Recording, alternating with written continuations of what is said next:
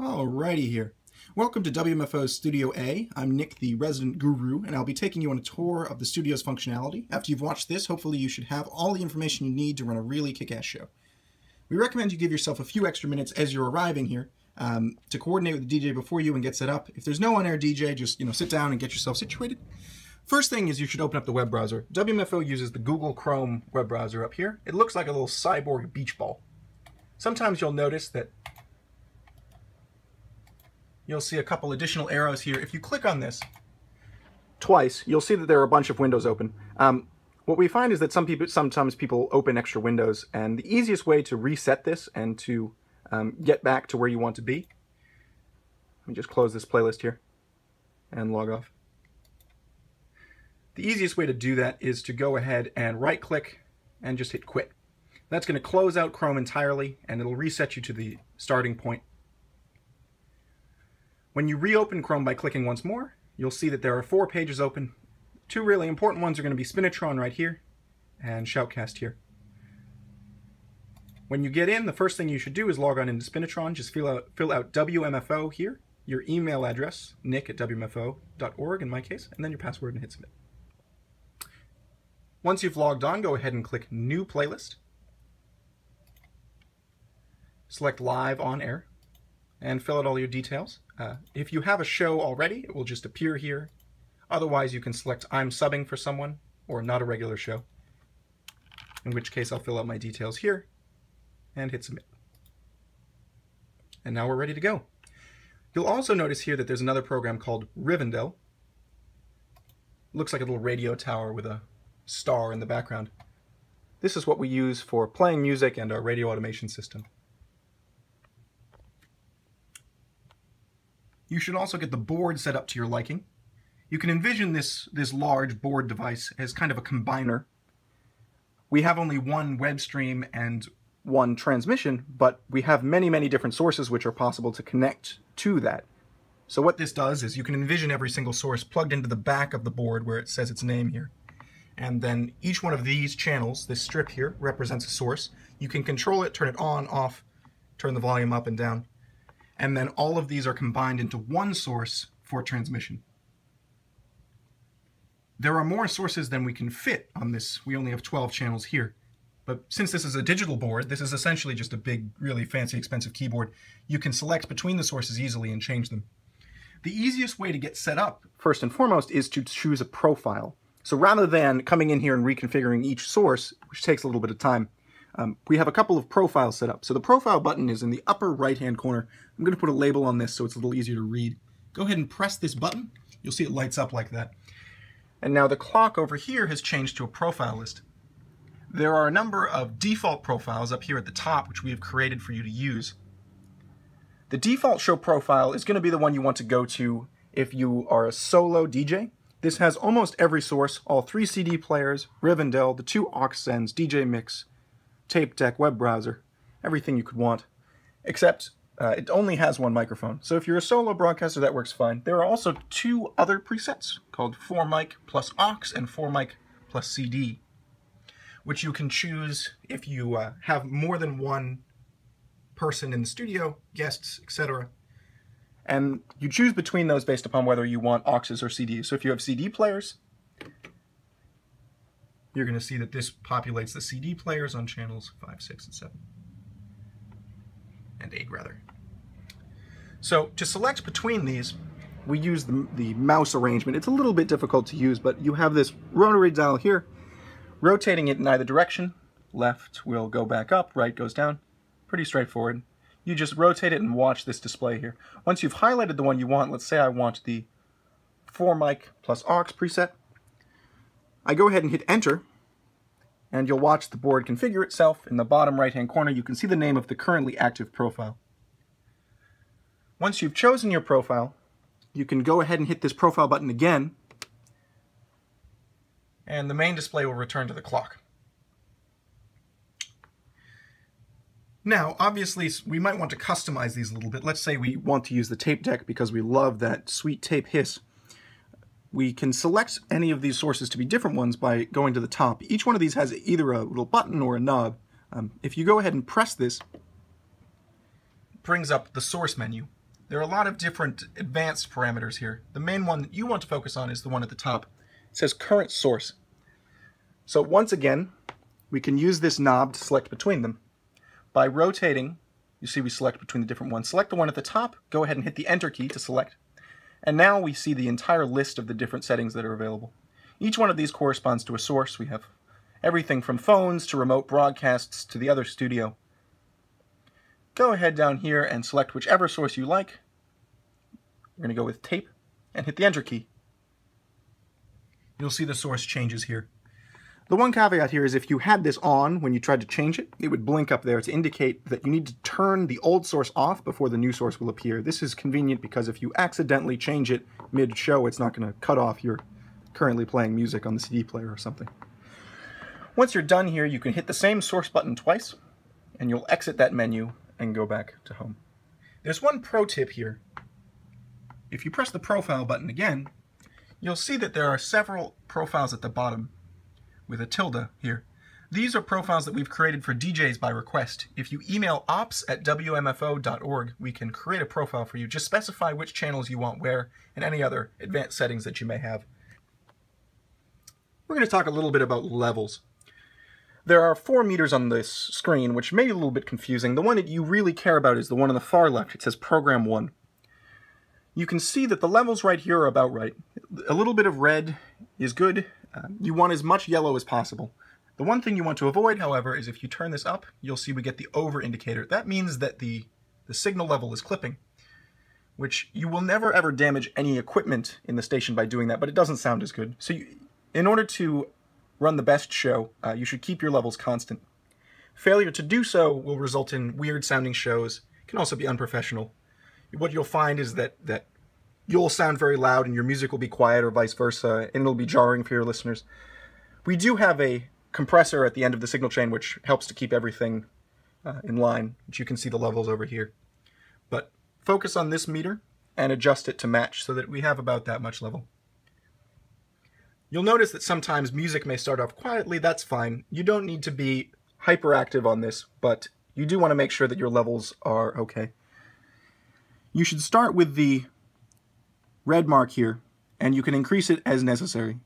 You should really never have the level down here unless you're trying to talk over music or do something special. If I come into the studio and automation is on at -60, I will send you a very angry email. So leave the level right there.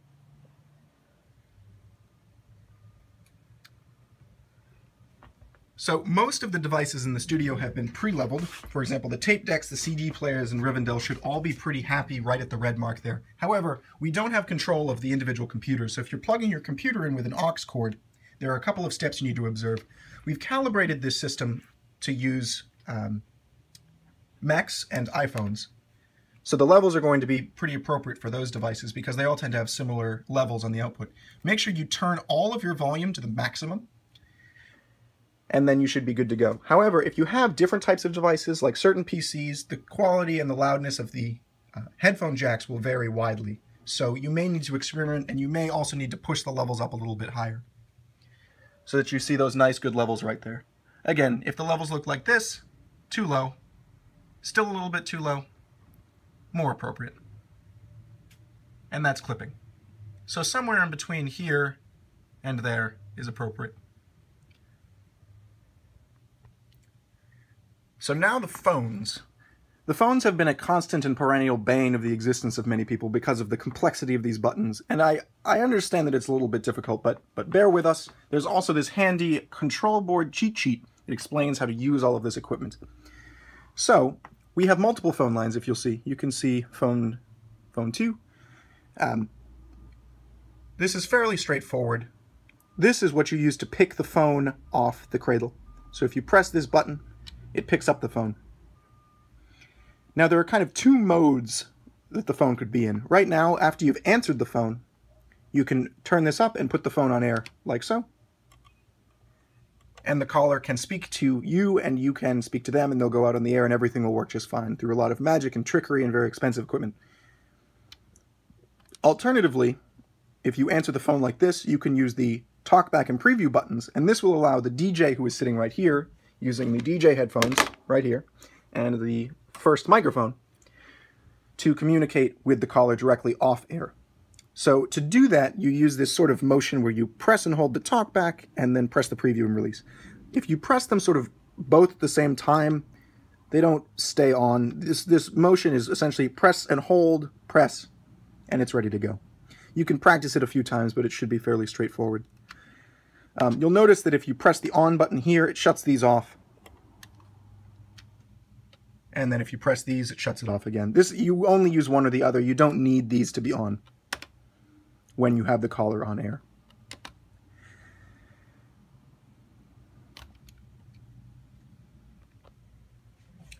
These are the flashers that will indicate that someone has called in.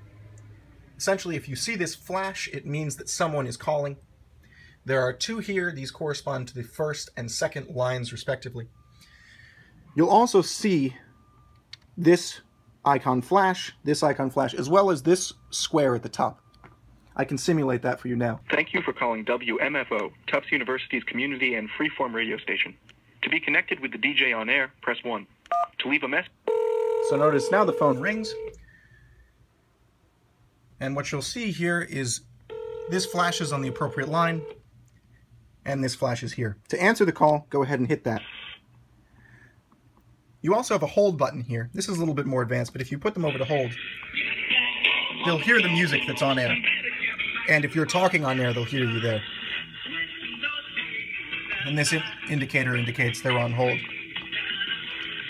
But anyways, put them back here, and if I flip this on here, you should be able to hear the phone. Yeah, and you'll be able to hear it through this set of headphones. It's very disorientating. Again, put them on air, click this.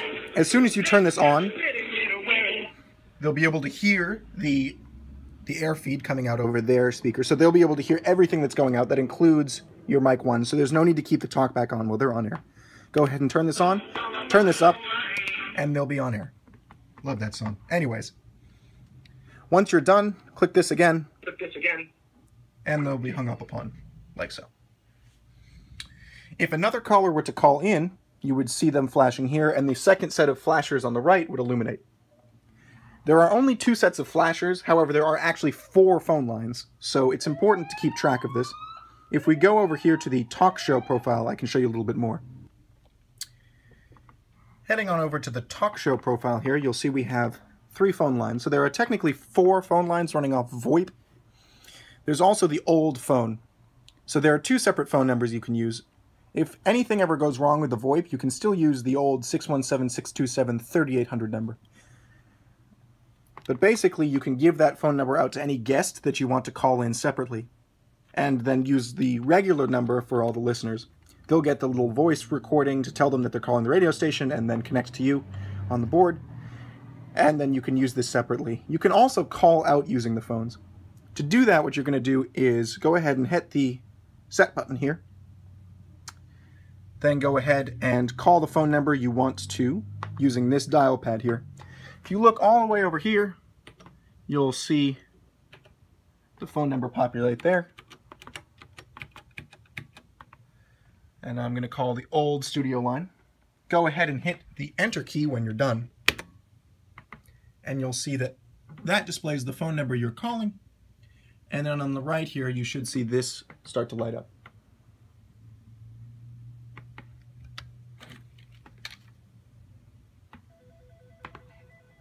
It may take 17 years for the Tufts phone system to work, but here it goes. And again, you'll see this right there. And you can answer that like that. And now there's a horrible feedback loop in the board. Cool. Once you're done, again, you can hang up on each of these by clicking that. And once you hang up on this one, you should see that the number over here gets hung up upon too in some grand period of time. Either that or it gets a busy signal.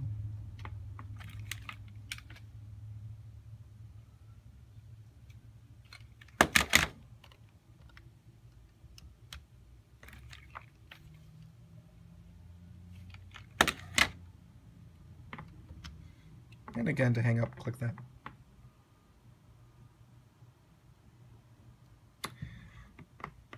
So you can see here that we have these 4 phone lines here. You can switch between the dedicated 3800 phone and VoIP 4.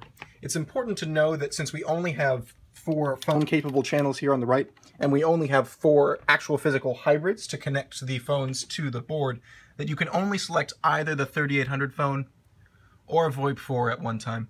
You'll see right there that you see that it'll display an X if you try to put them both on at the same time. So here we've selected VoIP 4, and if we try to select 3800 phone, you'll notice it has a little X there.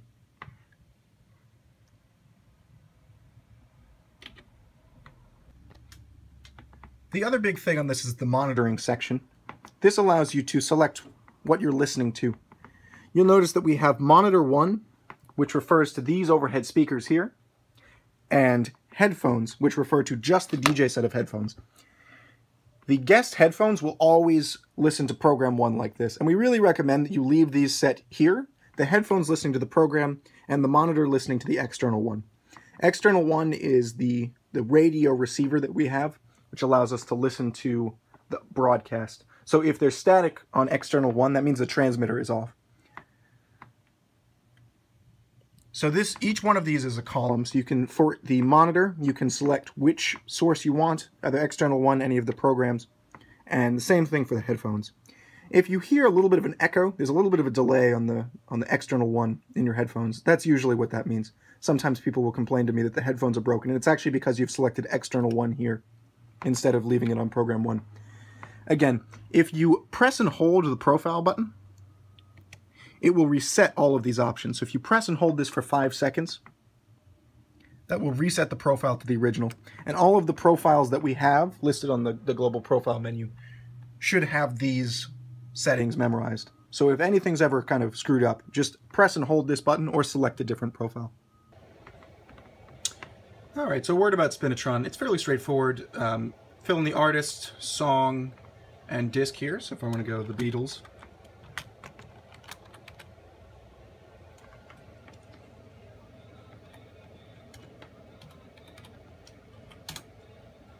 Now you can scroll down here and select one of these. Some people complain that the autocomplete data is a little bit weak, but we are working with Tom to fix that up, Tom at Spinitron. Anyway, so you basically can type and the autocomplete will show up. Please try to verify that these autocompletes make sense. But if you click the right disc, you'll see that the cover art comes up like that, and then the time will be displayed here, and just hit submit.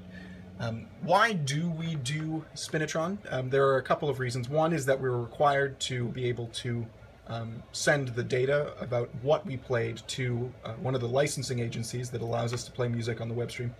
The other part of this is that it will display on both your car radio and your home computer. If you're streaming with like iTunes, for instance, the track will show up, as well as on the top of our website. So it's very helpful for our listeners to do that.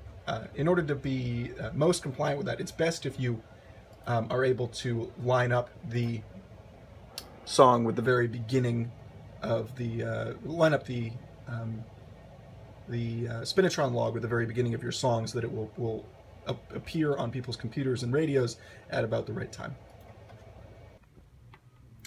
Last but not least, we're going to cover Rivendell. This is WMFO's radio automation system. It can be a little bit kludgy. It's kind of an older program, but you'll find that it has a lot of very powerful features that make it very useful for on-air applications. So first, automation is running right now. You can tell that by the fact that all these songs are populated here, and the fact that this outside box here is gray. If you go ahead and click this, automation will turn off, and it will load a blank log here, so all of these will be removed. So, what you can go ahead and do now is add a song. So note that this pie chart here will count down the amount of time until the song is done. And it's very important that over here we can control whether or not songs play continuously or single. Continuous is green.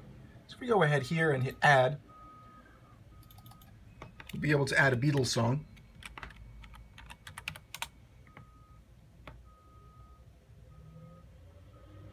Like this cover of Lady Madonna that I always use to sound check here. So if you go ahead here, listen to the monitors, you'll note that I now have it set on continuous. So this counts down 2 minutes and 49 seconds until we're out of time and the songs are all over.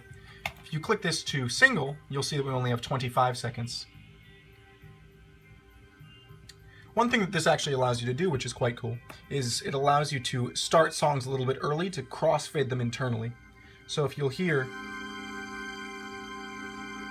the song is kind of fading out, and with a second or two left,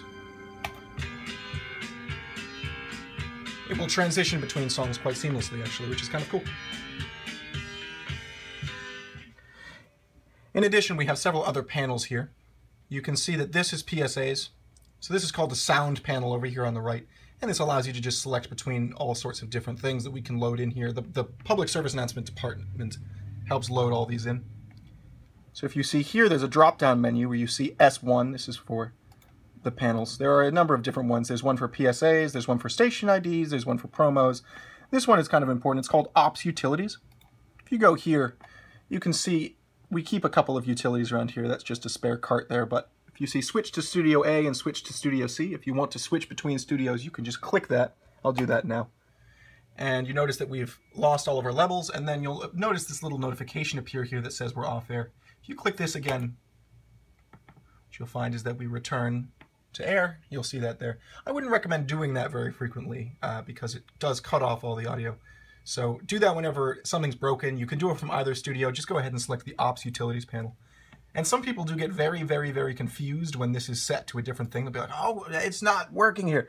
All you have to do is go down and select between the multiple panels. There are multiple different ones, a couple donation PSAs, vintage PSAs, and go back there. And you can select a public service announcements by just clicking on it. And you can select as many of these simultaneously as you want. Click to start, click to stop. The other really cool thing is that as I'm playing this song here right now, Spinitron will actually automatically log it. So if I go up here and I click in the URL bar and just hit enter again, it'll refresh the page and you'll see that this song has logged automatically. This saves you a lot of work if you're able to play your songs off of Rivendell. Note that this doesn't work if you're just playing it off of YouTube or Spotify. You have to actually use the Rivendell application. We do have the capacity to add songs to this, edit and curate, and that's a big project that we're working on, is making this a lot more user-friendly and ensuring that we have a lot more music in here so that people can use this more regularly, rather than just bringing in an iPod. When you're done here, all you have to do is click the Automation On button.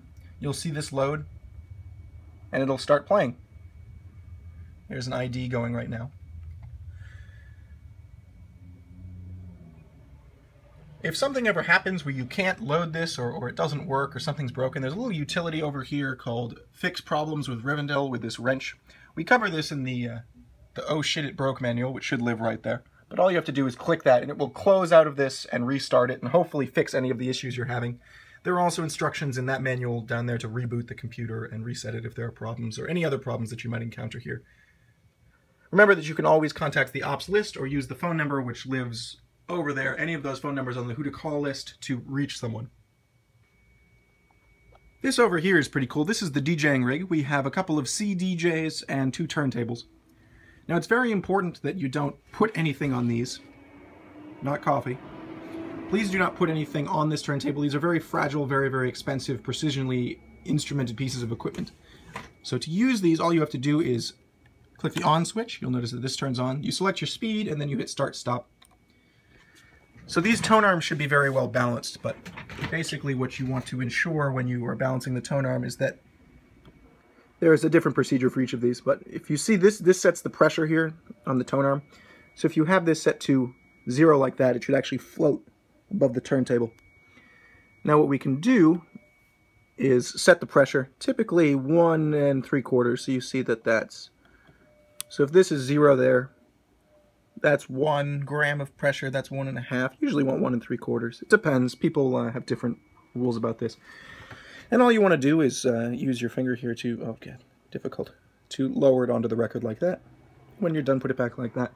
You can stop this. This is your speed adjustment. You should never really have to adjust this, but for 60 Hertz, this is going to tell you when you're running at exactly 33 RPM. Slow, fast. Pretty straightforward. Just leave that pitch like that. This is the Turntable 1 source. It'll say TT1 up on the board. We also have the DJ, the mixer here, which is going to called DJ Mix on the board. So to operate this, these are 2 very nice Technics SL1200 turntables. M3D, quite nice. I think these are from the 80s, which shows you how long these last, as opposed to these stupid CD players which break every 10 minutes. But what you're going to do here is, this is the on switch. This is not entirely obvious. You flip that on like that, now the turntable is on. Same thing for this one. The adjustment procedure is fairly similar for this as well, but you see that someone has adjusted this up. People vary on their opinions, 1.75. The important thing is that, again, if you rotate this whole thing, and you get the whole thing to 0, it should float. You also want to 0 this. So if you release this here, tone arm should float over. You'll see right now it's a little bit unbalanced. You can see it's on the ground. So what we want to do is we want to rotate this to back off the pressure, so we'll turn it into the negative region. Now you see it's floating up.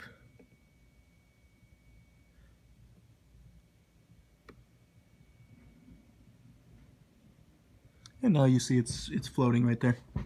So then you can take the very front portion here and rotate this around until this is at 0. Now you've balanced the turntable, tone arm, rather. Here, so once again, this is called an anti-skate adjustment. This helps ensure that the tone arm keeps in the center of the record groove. So again, we'll go to 1 3/4. And then you want to match that setting on this adjustment here, 1.75. Now you're ready to go. You can hit start and drop the needle onto the record. Same thing here. So this is the DJ mixer here. This is going to be your power button. Flip it on, and there are a bunch of sources down here. So again, this is very similar in layout to this board, except this is an old analog style. So you can see that these are all labeled: turntable left, turntable right, CDR, CDL. You'll see that these should be set to phono. That stands for phonograph, obviously. First of all, you want to make sure these are set. Some people tweak these, but in general, you should leave these set straight up unless you have a particular source that requires that they be adjusted. Color, I don't even know what that is. Low. All right, so this is a crossfade. So again, the ones on the left are set to A and the ones on the right are set to B. This is for crossfading. So what essentially you can do is turn these sources up and then crossfade between them. If you had 2 records going simultaneously, you can crossfade between them once these are both up. Or you can set these to through, and that means that the crossfader won't affect them. But usually they're left like that, and then you can select between the sources like that. There's also a headphone jack right here, which you can use to listen to it in cue using the cue buttons. So once we're ready to play this record, let's go ahead and hit start. We'll drop the needle on here. Be very gentle with these things. You want to drop it on the outside or in between the songs. And you can hear, if you listen very carefully, that you can actually hear the sounds coming off of the cartridge as the needle vibrates. It's pretty cool. Anyways, so this is going to be your levels here. There are multiple level meters on this, and you want to do your levels starting with the channels and then moving away. So what you want is to go ahead and make sure that these, you're getting, all of the green or so, and most of the yellow and no red. So this is very similar to the ones there, but you want some of this, and you don't want the over to be indicated. So you can turn this up, you'll hear it like that. And you want to do this on the main part of the music, not the quiet part like I'm on now. But so you set this to an appropriate level, and then you want to match this here. You want this to be, approximately the same. You can trim for louder or quieter records here. And then once you've got this, you want the master level to be up around here, that you're getting enough volume out.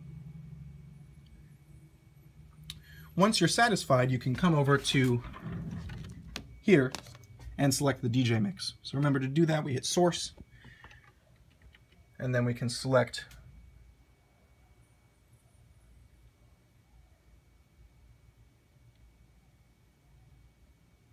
I've gone crazy. Sorry, it's down here. DJ mix, Studio A. So one thing that we can do is we can set this to program 2 just for testing. So now we can put the monitors on program 2, and we'll be able to listen to this. So you can see now that we'll turn this on. This is a really weird record, fantastic. So again, what you want to check here is you see the levels here. This is good, we've got some yellow, and then this level is good as well. And once you've got that all set, you can use this little lever to pick the needle off the record gently. Reset it to the beginning of the song. You can also use the headphone and the preview button to select this. So you hit preview and you'll be able to listen to them through the headphones. And now you're ready to use it as a source. When you're ready to play, just hit the play button here, start, stop, and then turn it on here. One last little note, we have the tape players down here. This is tape 1 here, and tape 2, which I'll label at some point in time. You can eject there. On buttons are here. Fairly straightforward. CD players are here. The one thing about the CD players is they have GPIO control. So when you turn the source on the board, the CD will start playing. These should all be configured as single, which means that it won't go from one recording to the next. It will just play through and stop. If you have any really funky CDs, this one on the bottom is the older model with the tray, which you drop the CD in. So if you have a CD with a label or one that looks homemade or kind of sketchy looking, put it in CD 3. CD 1 and 2 are better for manufactured discs. The sliding mechanism has a tendency to eat CDs if the label starts to peel off. So make sure you use the tray for sketchy CDs and not these, sketchy ones. We do kind of keep a spare pile of these in case they break in the corner of our storage closet. So just in case, please let ops know if you have a problem and we'll help you either get the CD out or swap out the CD player if it's broken. All right, I hope you've enjoyed this marvelous demonstration. If you have any other questions, feel free to send them to the ops list, wmfo-ops@googlegroups.com. Another great resource for you is the staff handbook, the DJ handbook, which is available from the website, or also there's usually a copy kicking around down here in the compartment. But thanks so much for watching and enjoy the airwaves.